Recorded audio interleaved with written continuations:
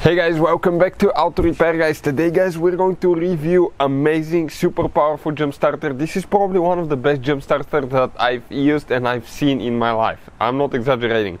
The quality is amazing, it feels great, it's super powerful and it's super easy and safe to use. So stay with us and we'll explain what it is. It's Fanttik guys, 20,000 milliampere hours battery. So let's go ahead, put it to the test. We're going to attempt to start that Mustang GT that has a 5.0 engine guys. This is a V8 engine, requires quite a bit of power to be started. We just purchased that one to fix it here at the shop. You know, we're constantly working on something. For instance, we rebuilt that engine on that Hyundai. Let me just tell you a little bit about us before we start. Every single car we get at the garage guys, we try to make at least 200 to 300 free repair videos. We take them completely apart. We show you how to fix pretty much anything. Why? Simply because our mission at the shop is to save you as much money as we can. All we need in return, please subscribe to the channel and like the video guys. Now, this is the jump starter. Let's go ahead, open it. Okay, let's come here in the shade so you can see everything with a great detail. It comes packed in a box. The quality of the box is super nice and smooth. Okay, you can see it's kind of like has a 3D lettering. It looks like a super fancy product guys. It doesn't look like anything cheap that you probably encountered in the past. Vroom, you're beast up. And it's going to include that. This is the jump starter itself. Okay, and underneath guys, right here you have the accessory box. Okay, let's go ahead and open this one by one, and I want to show you what it comes with. 2 USB cables. Okay, one is USB-C right here, and you can see they have with the button here, so that's amazing. Manual is right here, it will teach you how to use it step by step. USB-B to USB-C cable as well. You have the pouch, okay, and here is where you're going to have the clamps. Okay, that's what's going to be connected to your car battery, okay, to start it. Now, usually BMWs, okay, Mercedes, German vehicles and big engines like that Mustang, which is the 5.0 V8 engine, will require quite a bit of work, quite a bit of power to be started. The capacity of this starter is 74 watt hours. You can see 2000 amp peak current guys, 2000 amp.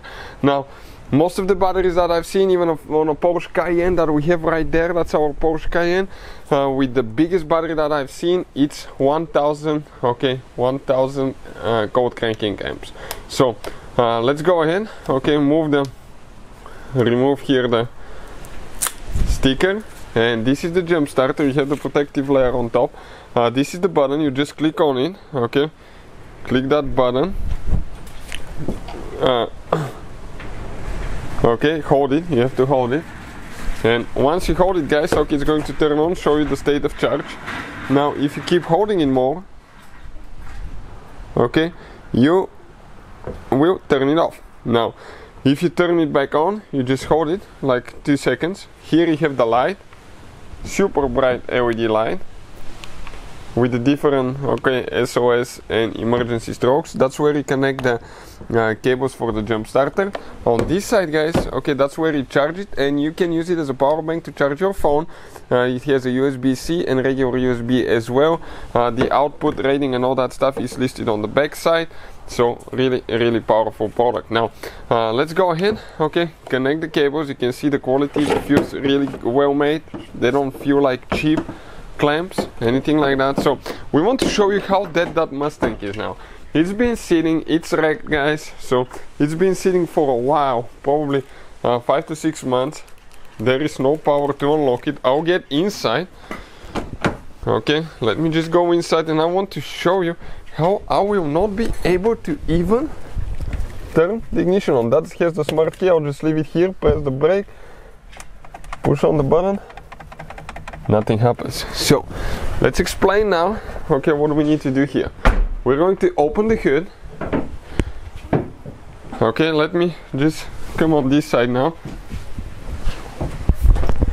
Perfect. You can see it's smashed in the front. So we're going to go ahead, open it. The car battery is right there in the back. Let's support it now because we started taking things apart so we can fix it. 5.0 V8 GT engine right here, 5.0 guys. Let's see if that jump starter can start it. You can see you need to connect positive to negative. Check the manual, but it has all the protection as well, if reverse polarity protection and all that stuff. So if for some reason you mess things up, okay, it will fix it. Okay, right now it says low battery, you can see 2 volts initiated. It could be under 2 volts. So when you wait a little bit, our battery was really low, so now it climbed to 10 volts. It says start, and it's going to regulate here. It's going to show you the voltage. So what I'm going to do now, guys, okay, I'm going to go inside and attempt to start it. Okay, so let's see if it's going to fire right up. Usually probably not supposed to be a little bit quicker, but we have technical difficulties here, not so much room today. Okay, so let's go ahead, press the brake pedal.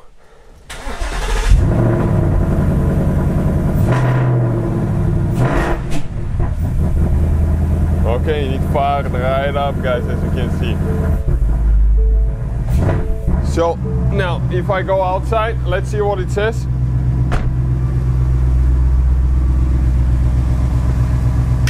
%, guys. Okay, and we disconnected now. So that's definitely, guys, a product that I would recommend.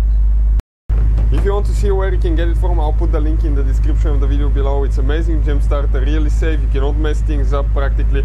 Now the only thing that I encountered was when the battery was really low, I had to wait a little bit longer to actually get the start going. If the battery is over 2 volts, you don't have that problem at all, which is super simple. But when it's under 2 volts, sometimes you have to wait a little bit longer. So hopefully the video will be helpful. Thank you for watching and see you next time.